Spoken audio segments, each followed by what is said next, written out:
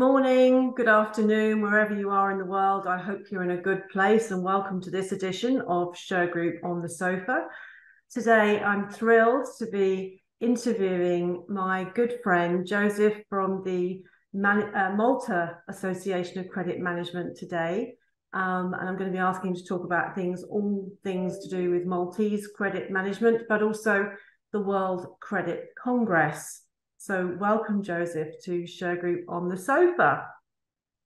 Thank you, Claire. Thank you for the listeners. And hello, Ross. Have you ever been to Malta?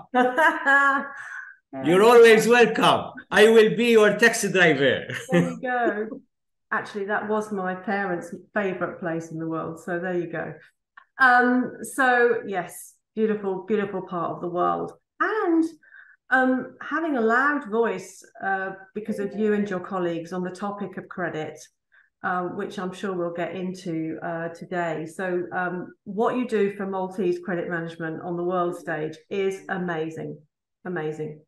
Now you're the Director General, and for the MACM, what sort of services do you provide to your members as the credit association for the country? Yes, Claire, we established MACM, as we call it, Malta Association of Credit Management. We set it up officially in June 2001. Right. So that was 22 years ago. And the objectives of MACM have always been, and they still are, threefold. Number one, we do a lot of lobbying. We lobby with various stakeholders in order to make sure that we have a fair playing field when it comes to credit management. And fortunately enough, our lobbying side was very successful throughout these 22 years. So objective number one is lobbying. Objective number two is education, but I don't want to sound paternalistic. We promote good credit management practices with the local business community, with the Maltese business community. So we publish books, leaflets, we organize seminars, conferences. As you know, you were one of our guest speakers. Yes. We organize lectures. So we are always promoting good credit management practices to the business community. And our third objective, Claire, is we provide information, we provide data to our members. We call them members.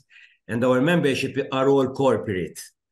We provide data for them so that they will be able to analyze the creditworthiness of their prospective customers and their existing customers alike. We also have a system whereby our members can flag their customer base, and if MACM receives any news about one of those flagged customers, we prompt our members with an email so that they will monitor their customers on a daily basis. Besides that, we also provide various tools for our members. For example, provide templates, various templates, so that they will be able to use the proper wording when it comes to credit application form, for example, when it comes to sending letters to their customers. So we are always providing tools and information besides lobbying and education, so that to my mind, MACM is a one-stop shop when it comes to credit management, Claire. So if you are selling on credit in Malta, you should become member of MACM and you will have a comprehensive service from MACM. I got you. And of course, Malta's a busy and flourishing part of the world, and a beautiful part of the world.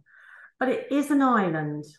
So in terms of your does your services, do they go for credit professionals to trade outside of Malta, or is it just around the Maltese business community? How does that work? Well, yes. In fact, I personally do lecture credit professionals, not only in Malta, but also worldwide. I lectured in various parts of the world,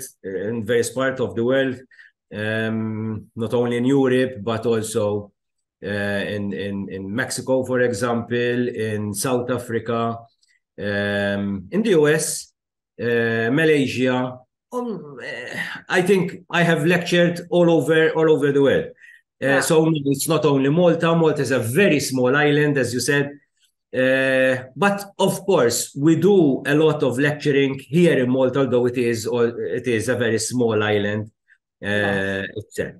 Yeah. So you've got this sort of flourishing credit community within Malta itself, and then supporting, Maltese business going out from Malta across the world, which is fantastic, because you must need to export and sell services in all kinds of destinations, as indeed we all do. I know that, but what is the population of Malta? I don't know that figure. Well, statistically, it's around 500,000.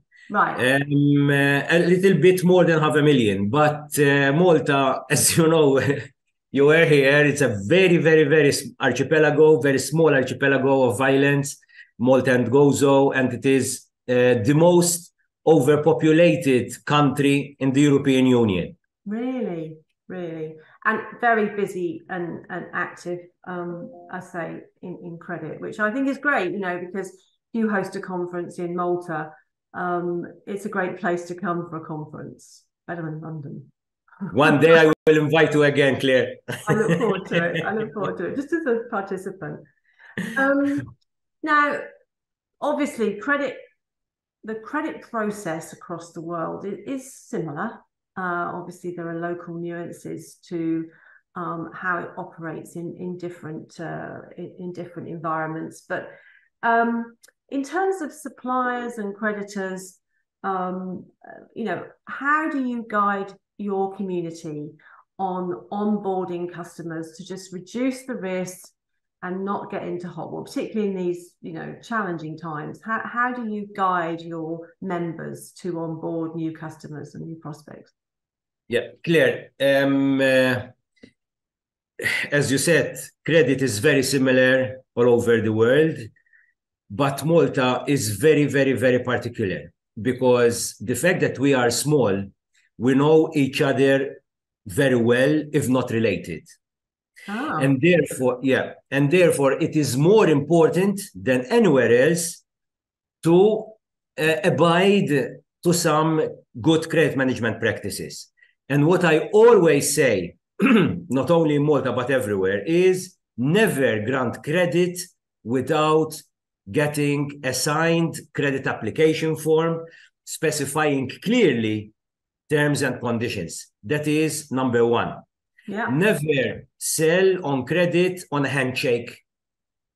So the first thing I always say to our members is get a credit application form with the terms and conditions signed, and that will form the basis of your credit agreement.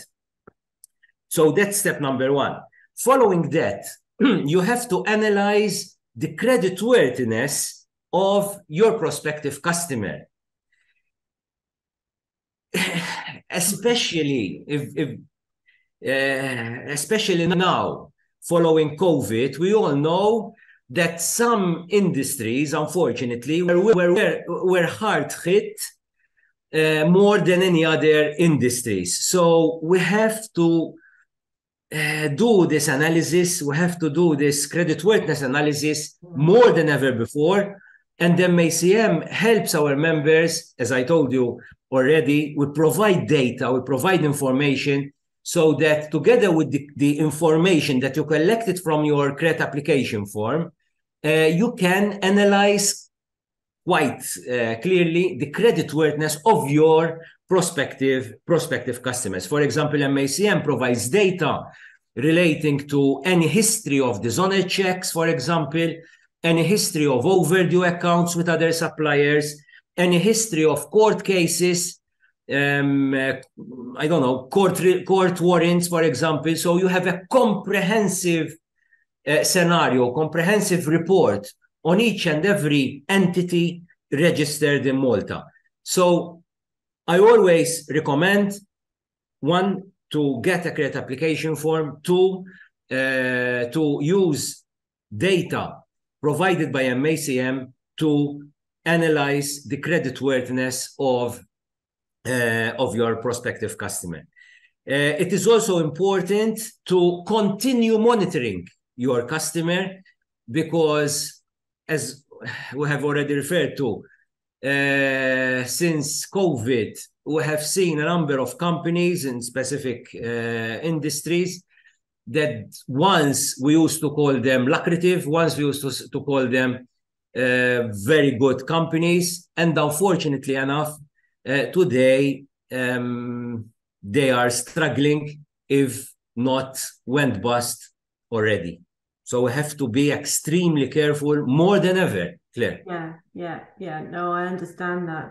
Was your tourism trade, restaurant, catering, was that, I mean, that must have been, did you go into lockdown as an island for several Yes, months? yes, definitely.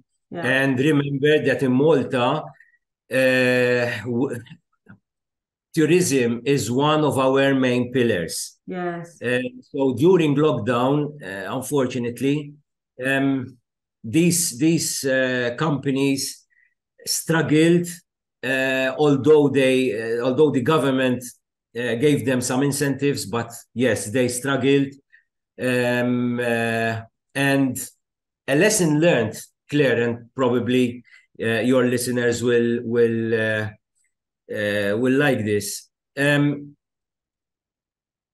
Although the government gave them incentives, cash flow has become extremely important. From what I can note is that those companies who had strong cash flow, they survived. Yeah. Those companies that didn't have a very strong cash flow, they struggled, and some of them went bust. Yeah. Profit is important, but cash flow is extremely critical. It is. It absolutely is. I think there's a saying, something like turnover is vanity, but cash flow is sanity. Correct. And it's true for all types of business. I don't care what type of business you're in or where you are in the world. You've got to have to be able to pay your people and be able to keep the lights on. Yeah. In terms of, and I know that you will, and from our part as well, you know, for business owners that have survived COVID and come out the other side, well done, because we're all in the same boat globally, which was unusual for the human race to be stuck in that same kind of world altogether. You know, we certainly here, and I'm sure you do in Malta as well, we feel for anyone that didn't come through it the way they wanted to. It was a very, very unwelcome part of business life. Now, this data that the MACM is creating, is that on a platform? I mean, is it a Dun Bradstreet type system? What's driving that data? I'd love to know. Yeah, we have a platform whereby our members are provided with a username and a password. Yeah. They enter into this platform. They search for that particular client, and they get a comprehensive report on that particular client. Yes. Great. And our data is updated daily. That is extremely important for us. We need to update. We have to update the data every single day, Claire. Yeah. And that is run by the MACM, or you outsource that to a third party? Or? No, we don't outsource this. We do it in-house. It is ours. My colleagues at MACM Secretariat do all this work together with me, obviously, and we provide this service to our members ourselves. So no, we don't outsource. However, if any of our members who may want to get a report on a foreign company, we have our partners who are international company, Info Group from Cyprus, and they provide us with data and reports, KYC reports, AML reports, due diligence reports, international credit scoring reports on companies. So yes, if a Maltese or a local would want a report or a KYC report or a due diligence report on a foreign entity, we go to our partners, and our partners provide that report for the local market. Right. But anything local, we do it ourselves. You do it yourself. That's fantastic. So, what other positive steps can supply creditors do to keep credit risk to a minimum? I mean, you're a seasoned credit professional. What do you, when you're lecturing, what are you telling your delegates and students to, you know, to keep things tight and not open up to risk? What's your... Claire, we are living in 2023. Yeah. And one thing which I note is that all departments within an organization have improved, and that's good. However, sometimes, well, very often, we are still doing, in the credit function, we are still doing what we used to do 20, 30, 40 years ago, unfortunately. Okay.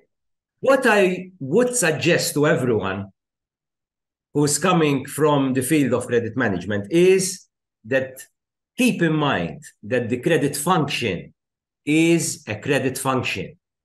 Sorry, that the credit function is a people's function. Long are those days for those people working in the field of credit management who work behind the desk crunching numbers. I always encourage everyone working in the field of credit management to go out, if need be, with your salespeople.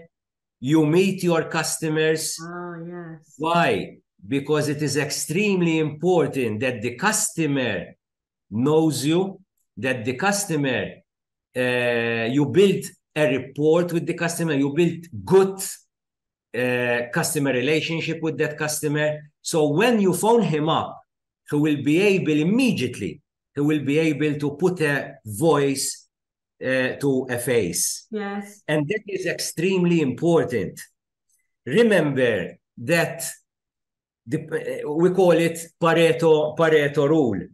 80% of the business generated are being generated by only 20% of your customer base. Yeah. So what I would suggest, at least go and visit those 20% of your customers who are generating 80% of your total business.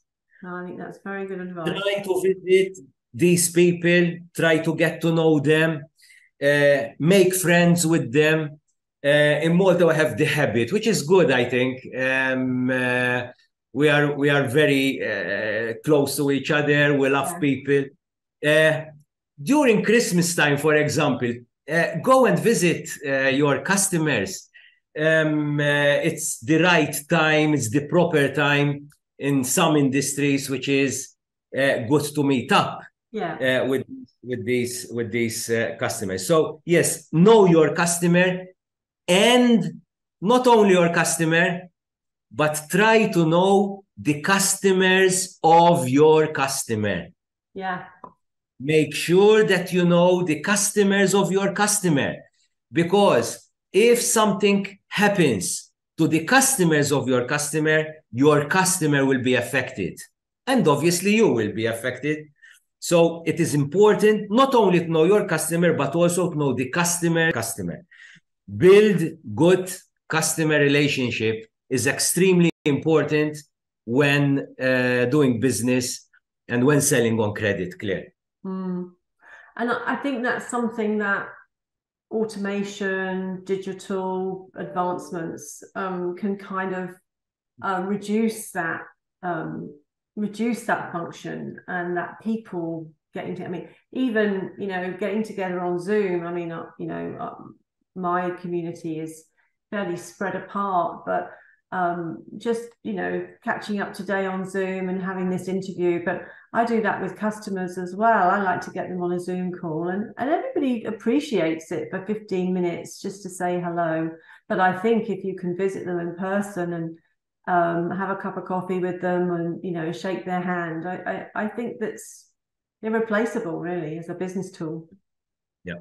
Claire, you referred to automation. Although I can understand why they automate, which is good. I don't have any issue with automation. However, you have to be careful what you are automating. You can automate the day-to-day running of the business, the 1 + 1 = 2 sort of thing. Yeah. But never replace the human element with automation, because when it comes to credit management, as I told you, it's a people's function. You need to go and visit these people. They still want that physical contact, if you know what I mean. Yeah. They still want to meet up. So don't replace the human element with machines. Use machines wisely. Yeah. They are important. Yeah, no, because if you use machines wisely, you will be more effective and efficient. Yeah. But having said that, the human element should always be present. Always. I agree with you. And I just think, and in this day and age, you can be inventive about how to make that connection if you can't do it. If only we all lived in Malta, and it would be so easy. I'd get a moped and just scoot round. I just think it's just such a great place. Yeah, we are at an advantage, because here in Malta, okay, we have a lot of traffic. They always tell us, I know we have a lot of traffic, but in 45 minutes time, I can cross country and I can go and visit my customer. Yeah. And that is important. However, if we're talking about a larger community, a larger country, we can still invest in our time and go and visit the top customers. Yes. Because these top customers are generating a lot of business. Yeah. And we need to get in touch with them, to keep in touch with them, and maintain good customer relationship with these people. Yeah, I completely agree with you. So you've got your customer, you've got a good relationship with them. How are you going to organize, and how do you encourage credit professionals to organize their accounts receivable function to protect that sound cash flow we were talking about, while satisfying the needs of credit customers? How does that look to you in your world? Claire, if I had to pick up randomly 2 or 3 balance sheets of a company, I would immediately note that AR is, if not the largest asset, one of the largest liquid assets, and definitely the largest liquid asset, but one of the largest assets of that particular company. And therefore, we should invest to protect that liquid asset. However, unfortunately, the resources are very limited for everyone. Yeah. Therefore, we should use our limited resources, we should focus our limited resources to manage our AR more efficiently and effectively. And in my opinion, the best way how to manage our AR in an efficient and effective manner is to categorize our customers according to their paying behavior. Okay. Yeah. We usually categorize our customers using geography, using according to the products that we are selling. Fine. I don't have an issue with that. But for each and every region or for each and every product, if we are categorizing our customers by region or by product, do another subcategory according to their paying behavior. In fact, I always say that we can categorize our customers in 4 different categories, Claire. We have category number 1, which are those customers who pay religiously on time. Those are the best customers. Yeah. Never go to sleep if you lose one of them without knowing why that customer left you. Yeah. So that's category number 1. Category number 2, I would put those customers who always pay, but they have to be reminded. We need to remind them because they are so focused on selling, so focused on producing their products, for example, and they don't have enough time to sit down and send you the money.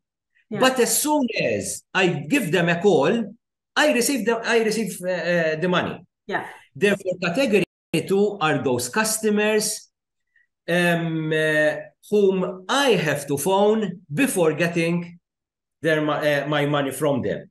So there again, these are extremely good customers. Don't go to sleep if you lose one of those customers without knowing the reason why you lost that customer. Category 3 are those customers, whether it is true or not, but they perceive that they have some sort of dispute with you. If they perceive that they have a dispute with you, if they are not agreeing with the invoice, if they are not agreeing with the product, if they are not, whatever it is, the dispute, unless you sort it out, they will never pay you. Yeah. So in that case, as a credit professional,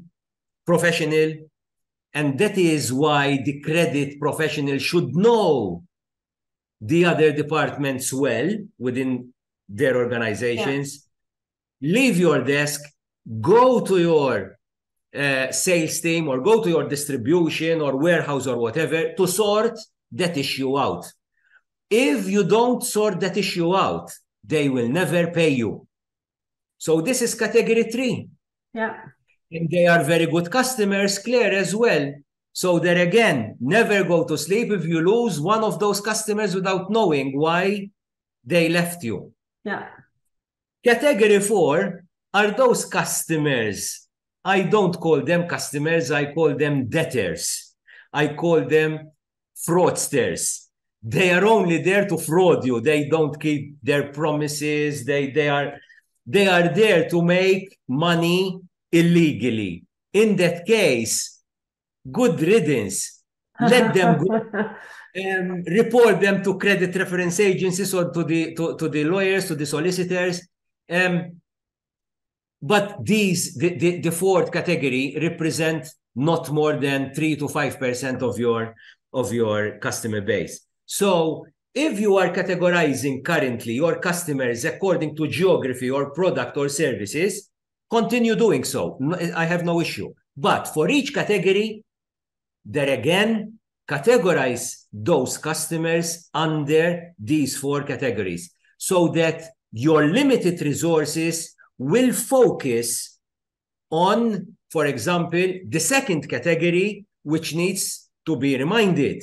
The 3rd category, which needs you to sort some issues for your customers. And customers would eventually appreciate that you are assisting them, that you are helping them. Yes. And you will become people in the if you're doing a good job in the credit function, and you are helping and assisting these customers to sort out these issues, they will appreciate you, and literally next time around, they will pick up the phone and ask for your assistance.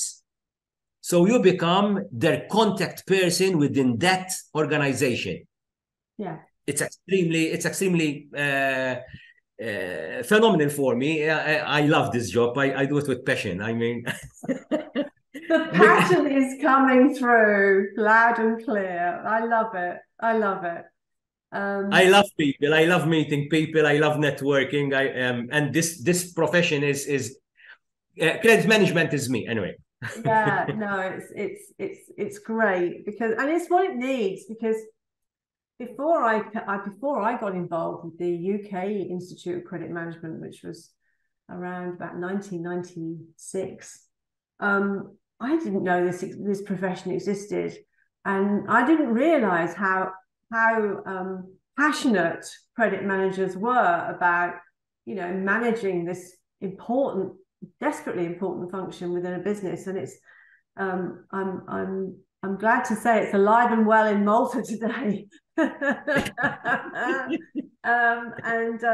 that's why anyone watching this interview needs to come to the World Credit Congress, because, my friends, there will be a whole bunch of equally passionate Josephs and Josephines at that conference, you know, talking about credit and helping, I think, younger credit professionals or, you know, newcomers to the industry, and indeed users of credit, understand why credit management is such an important function. And I've certainly seen that in my journey. In fact, Claire, I have attended almost all credit congresses which were held in the past all over the world.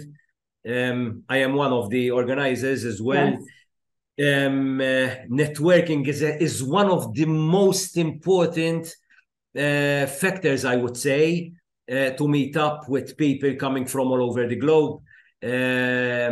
You can literally feel the positiveness which people transmit to others, especially, as you said, to the young credit professionals. Yeah, it's incredible. It's incredible. Of course, I would love to hear gurus, credit gurus, doing their presentation. Yes, of course. But networking is one of the critical factors when these events are being organized around the world. And if you ever thought, perhaps you're listening to this interview, and perhaps you thought that credit managers were a rather dry old profession, I think you need to look at Joseph to understand that actually networking with Joseph is going to be some fun. So he's a great advert for getting passionate about the business, but also building those relationships and taking that across the world. And he and his steering committee are a great bunch of people. So looking forward to this event in October in Orlando, 2024. I'm looking forward to it, Claire. Yeah, I've never been to Orlando. I'm really looking forward to it. Fantastic. It is a fantastic place. So we're looking forward to getting lots of people from North America into the Congress, and international people as well, because what a great place to say you're going on a conference, and maybe you bring your significant other, or maybe your kids. And one more thing. Yeah. The fact that I know that Claire is organizing all this conference, I'm sure it will be one of the best credit congresses ever organized. Oh, well, that's fantastic. We're certainly having some fun with it. I've known you for years now, Claire. Yeah, well, I haven't changed. Well, even I changed. No, you haven't changed. But the passion is still there. No, we want people to come to conference. I mean, there are lots of conferences all over the world. We know that, but you know, it's possible to come out in business and have some fun, meet new people, and be with a group of people you feel comfortable with, but also to have some fun and relaxation, right? So that's what this is Congress is going to be about, all of that, and a stunning backdrop. I mean, we've talked a lot about the tips that you've got for people. I mean, I love the idea of reorganizing the accounts receivable department by the type of customer. I mean, that's a very human way of doing it. I mean, do you see outsourcing really replacing in-house credit managers? How does an outsourced credit management team even begin to do that? Do you think? I don't want to sound like a dinosaur, because my children, I'm 54, and my children, they tell me that I'm an old dinosaur now. I can do the same. I don't feel like an old dinosaur, but but I don't have an issue outsourcing the day-to-day running of the credit function. As I told you, the 1 + 1 = 2 thing. Yeah. But the human element, and I'm repeating, I know, the human element should always be there. If you outsource that, or if you automate that, you will lose out. You will stop networking with your customers. And what? Let me now wear my marketing hat. When we, I thought you had that on all the time. Yeah, but I'm a chartered marketer as well. Yeah. Claire, one of the most important things to keep in mind when doing business is to identify your competitive advantage in the market. Mm-hmm. And when we're selling on credit, we may, without us knowing, we are using credit as our competitive advantage. And what is this competitive advantage? The human element. Yeah. The way I give you the service. The way I am delivering the product. Yeah. Have you ever been to a bank having 2 branches, one in Square A and one in Square B, which is the same bank? But the service that you get from branch A is totally different from the service of the same bank that you get from branch B. Why? Yeah. Because the people behind their desks were different. Yeah. The way we communicate is different. The way we deal with people is unique. And therefore, if we keep this in mind, when you are selling on credit, use the credit function as your competitive advantage. Mm-hmm. We are competing not only when we are selling, but when we are getting paid.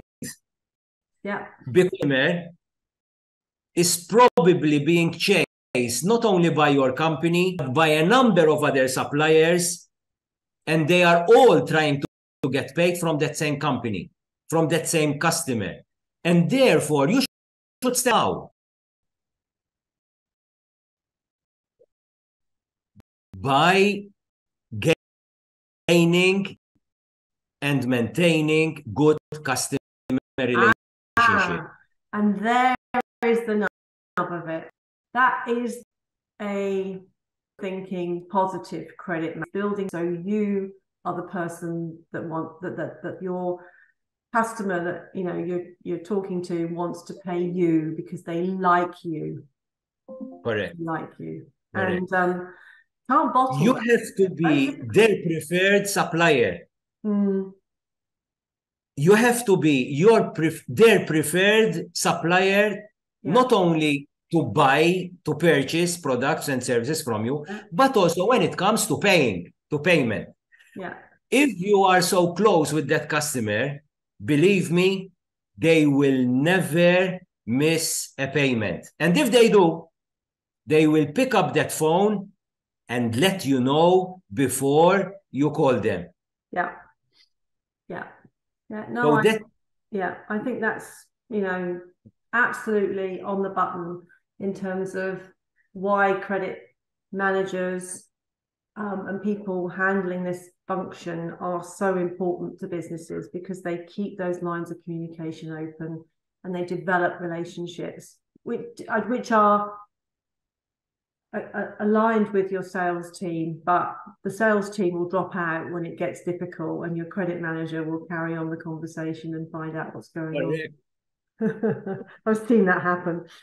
Yeah. So I really I'm so glad that you've talked in such human terms today about this role, because I think it you know, so many people in the profession across the world can relate to that. I mean, what are the plans for the MACM you know, over the next 2 years? What have you got planned? Yeah, one of the plans that we are trying to start, we are in the process of getting the license from the Central Bank of Malta, actually, is to start providing credit scoring reports for both companies and also individuals here in Malta.